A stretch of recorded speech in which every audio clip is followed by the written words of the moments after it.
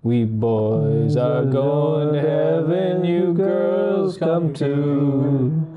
We boys are going to heaven, you girls come too.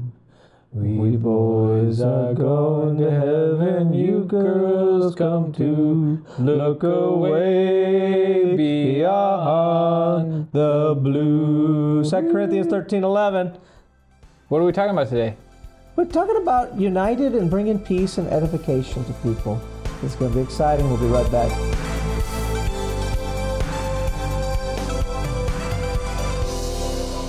Good morning. Welcome to Wake Up. Where we wake up. I'm Pastor Scott. Pastor Jason. Got a great show. They're looking great today. Yeah, you really are. And we're doing, it's kind of like a spring break special we're doing. Spring break special. Yeah, pastors go wild. You can't do that? I don't think you could say that. Why couldn't I say that? I don't know. Why pastors can't go wild? I don't know. Why does everybody else can go wild, but a pastor can't go wild? Pastor's gone wild. That's what we're doing today.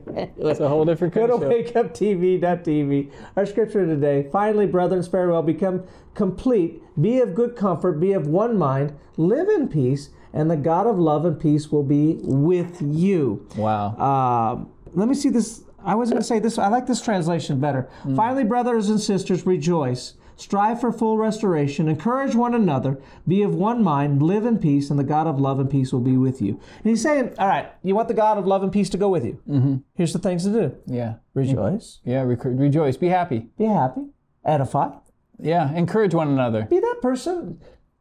So you can go into your day two things. You can go into your day and tear people down. Yeah. Talk bad about people. Yeah. Tell people what's wrong with them. And I can tell you what's wrong. You can tell your spouse. There's a list. Holly could get a list of all the things wrong with me. Yeah. Right? And send me off into my day that way. Well, you want to know what your problem is? I know it. I know all. It was so funny. Her list, I already know my list. Most of us already know our lists. In fact, your list about me is actually incomplete. There's That's more my favorite. things there. Yeah. You want to just go, You hey. missed like 5 really majors. You missed number 37. Yeah. Number 108. There's a lot. You missed a lot. Or you could be the person that tells you what's right with your husband. Yeah. Let me tell you what's good about you. The Yeah. things that I love about you. Things about your wife. Let me tell you about the things that I do love.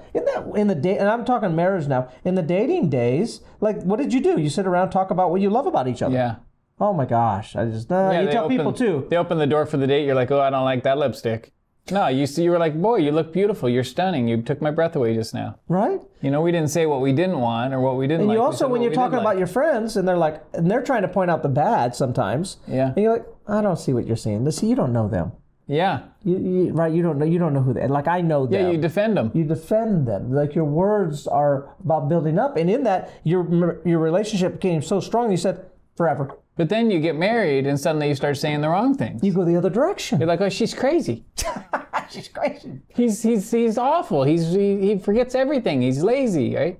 We begin to say the wrong things, and you might say to yourself, well, but there's nothing good to say. I have nothing to be thankful for about. Maybe it's about your mom or your dad or your in-laws or, Oh, that's so good. or maybe your boss, your coworkers. I don't know who it is, but you're like, there's nothing good to say.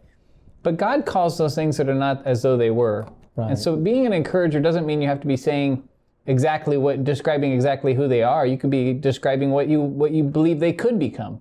Right. And I like this. You can become great. He says that God's love and peace will follow you.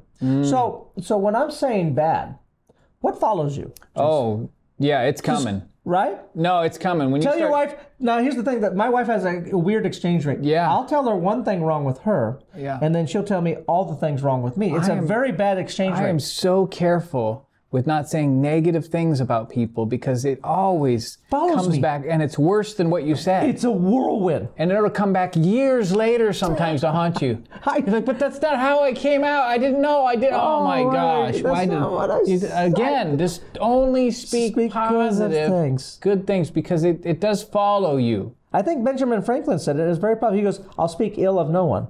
Yeah. And I thought, that's something powerful to live your life by. It is. Other people will fill in the blanks for you. Right. They're all going to be speaking ill of each other. You don't have to add in anything to it. Just instead be the defender. You stand out. Yeah, see the best in others. And I think that's part of saying the best in others is also to see the best in others. Because, if you're looking for the bad, it's hard to say the good. Right. But if you're looking for the good, it's easy to say the good. It's right. And the good's there. I might do this on a Sunday because I thought about this. I went through Dutch Brothers. I know we're running out of time, but I went through Dutch Brothers. So Dutch Brothers is real funny, right? And it can be annoying, but they're trained to find something about you and say like it's good. Like they'll say, "Oh, I love your watch," yeah. or "I love your ring," yeah. "Oh, I love your hair." Like they find something. Yeah. So I don't know if it was a new one because he came in the window like coming and he goes, I'll be right back." He could find nothing good about me.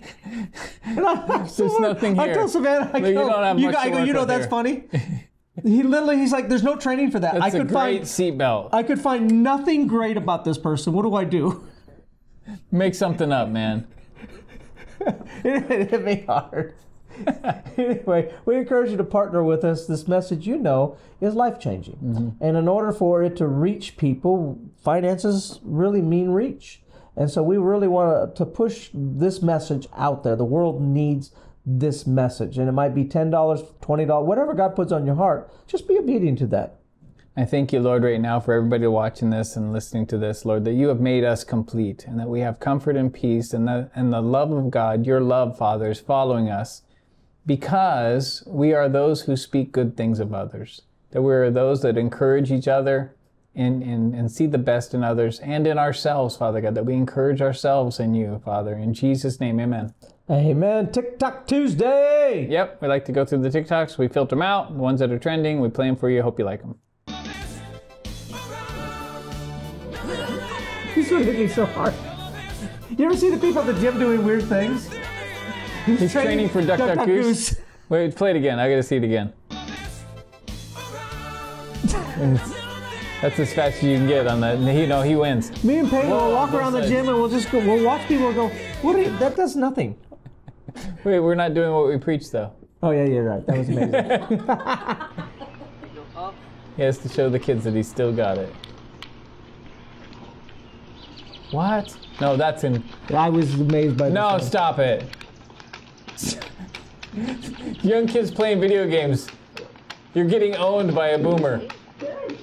What? That was crazy. Holy cow, I'm really impressed. Watch this clip. There are gifts inside of you you haven't opened up yet.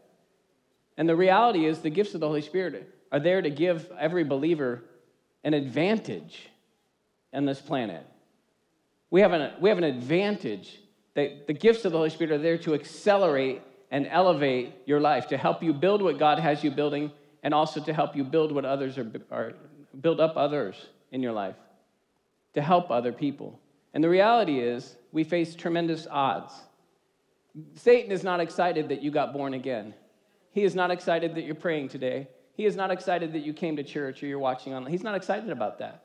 And the world also brings you tremendous things to overcome. Satan and the world are going to throw tons of adversarial things at you, battles, roadblocks, obstacles. Oh, but church, fear not, for we are not without help. For the Holy Spirit is your helpmate. Jesus has assigned you some help. And we should stop walking around like we're victims and stop walking around like we're defeated, because the Holy Spirit is all-knowing and all-powerful. Your help, your vindicator, your Holy Spirit that's comforting you. Come on, somebody.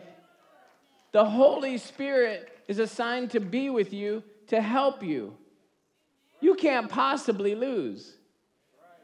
And these gifts of the Spirit, they come to us to give us intuition, that gut feeling. You just know that you shouldn't do something, or that you should. You just know, or you get a word of wisdom. The gift of the Holy Spirit can give you wisdom and insight into your marriage, or discernment for your teenagers and your children.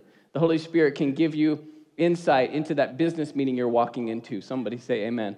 The Holy Spirit can tell you what's coming in the market trends in your business. Nobody can understand how you keep predicting the market trends, how your business keeps staying in front of the economy. It's because the Holy Spirit is telling you of things yet to come. You are using the gifts of the Holy Spirit because God is using you to build up the kingdom of God, to take territory, to be successful, and to live your best life. I have nothing but good to say about both of those guys. Don't forget to like, share, and subscribe, and be in church this weekend. We'll see you tomorrow.